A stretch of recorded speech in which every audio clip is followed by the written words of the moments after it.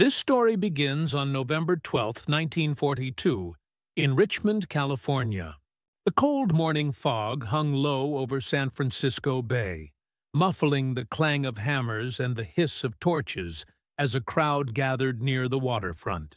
Before them stood a complete cargo vessel, 441 feet long, weighing over 28 million pounds, ready to slide into the bay through the gates of the Permanente Metals Corporation, Yard Number 2. But this was no ordinary ship. It had been assembled in just 4 days, 15 hours, and 29 minutes.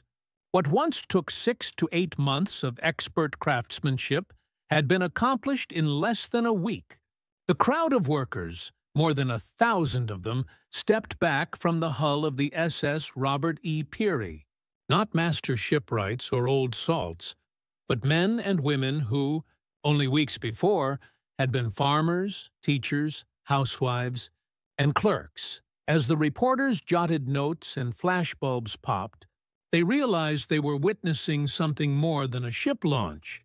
This was the beginning of an industrial revolution, an American revolution, born not from the battlefield, but from innovation, speed, and determination. A new kind of mathematics was being written not in military strategy, but in production statistics that would decide the war's outcome. The story of this transformation began 2 years earlier, on December 27, 1940, when a man named Henry J. Kaiser signed his first shipbuilding contract. Kaiser was 58 years old, a construction magnate known for building dams, not ships.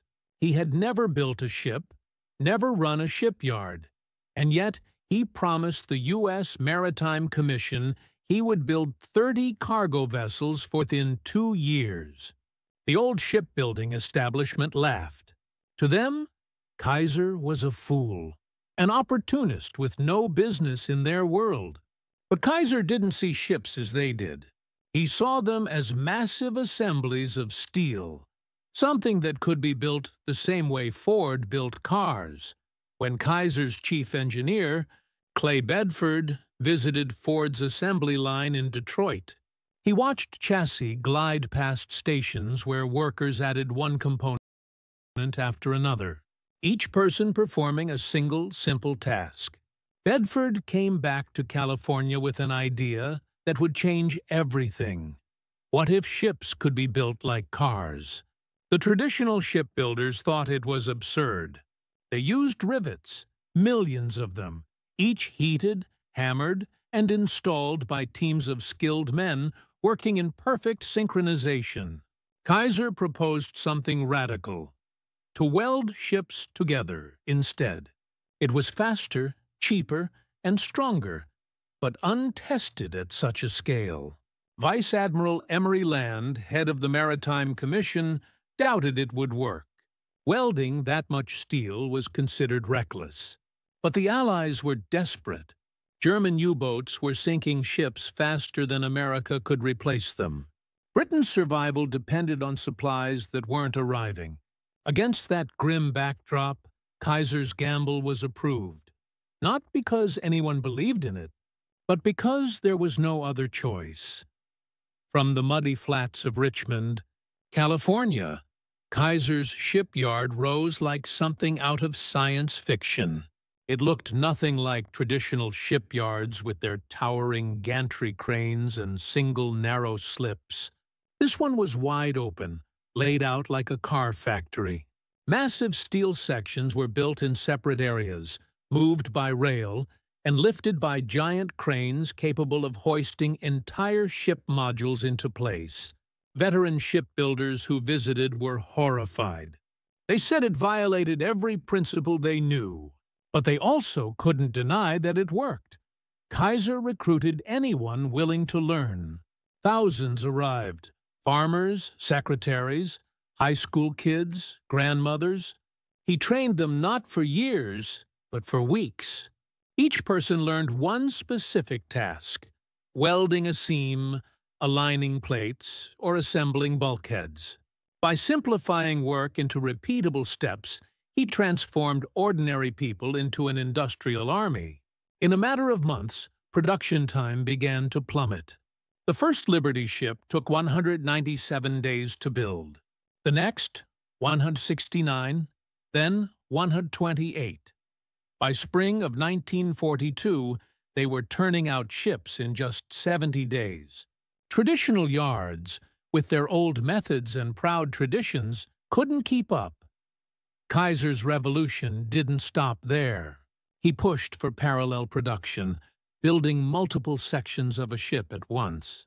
Instead of waiting for the hull to finish before installing engines, one team built the hull, while another built the engine and its mount elsewhere.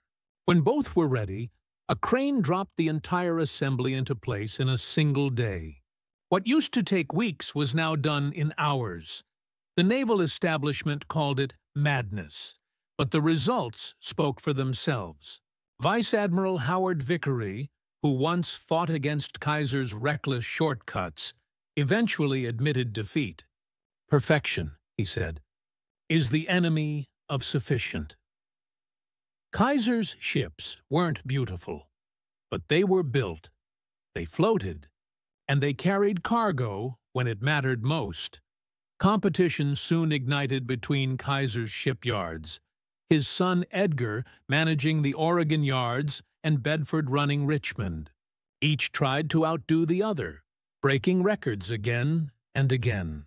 By September 1942, Oregon had built a ship in just 10 days. Then, a month later, Richmond decided to attempt the impossible, to build one in less than half that time.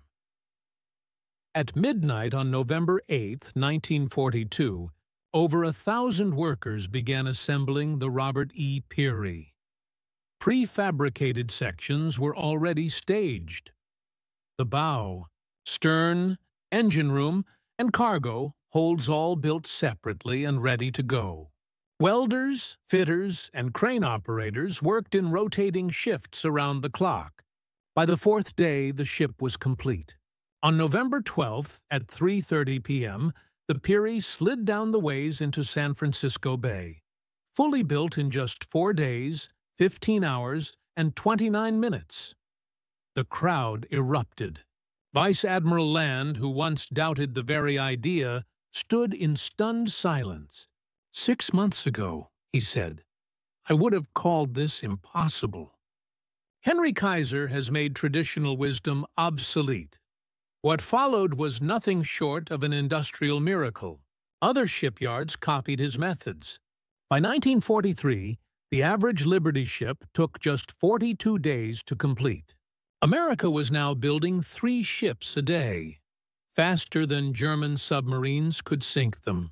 Kaiser's success reshaped not just the war, but the workforce itself. His shipyards employed nearly 200,000 people at their peak. 40,000 of them were women. Rosie the Riveters, who proved that skill and courage weren't confined to any gender. Thousands of Black Americans found good-paying jobs in integrated crews, learning trades that changed their futures forever. Kaiser didn't just build ships, he built communities. The city of Richmond exploded from 23,000 residents to over 100,000 in 3 years. In Oregon, he built Vanport City, a brand new town, for 40,000 shipyard workers and their families.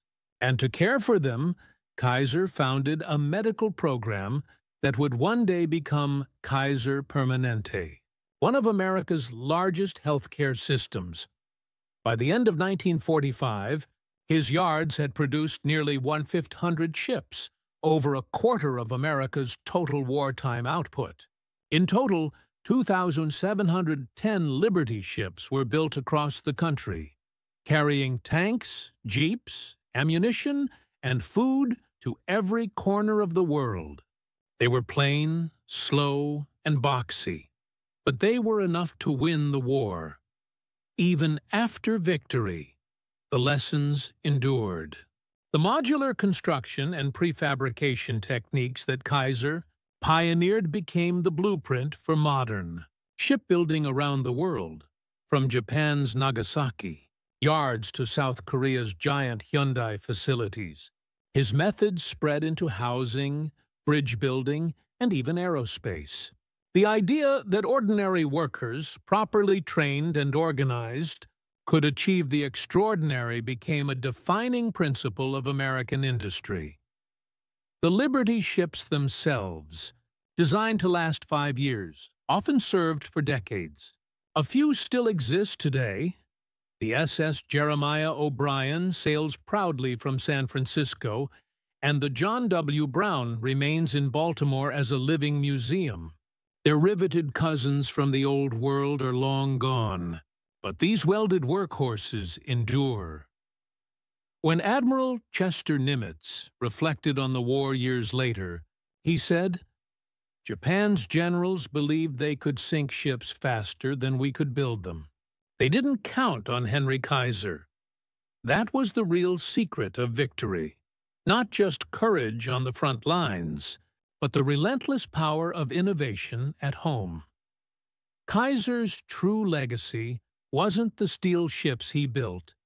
It was the idea that limits are illusions, that tradition isn't truth, that ordinary people, given the tools and the belief, can do the impossible. From the first contract in 1940 to the Robert E. Peary in 1942 to the final Liberty ship in 1945, Henry Kaiser and his workers didn't just build ships, they built proof. Proof that human ingenuity, when freed from old constraints, can remake the world. And that's why, decades later, every time a modern ship slides down its ways in half the time it once took, somewhere in that thunder of steel and water echoes the sound of the Robert E. Peary's launch. A sound that told the world that the impossible had just been done.